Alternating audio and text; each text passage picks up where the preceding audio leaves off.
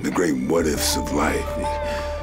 It either propels you to greatness or stunts you into immobility.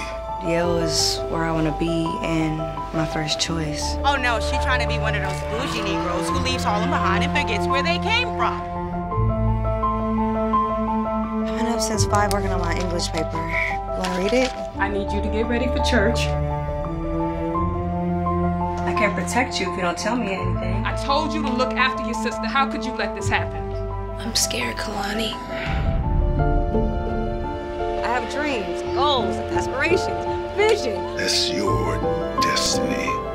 My destiny? I'm here for you, sis, okay? I definitely didn't know the girl behind those beautiful braids. We going to a poppin' party. Listen, we go. But we have to ask ourselves, is the American dream just an ideal or words to live by? All the ways in which your dreams are often undermined.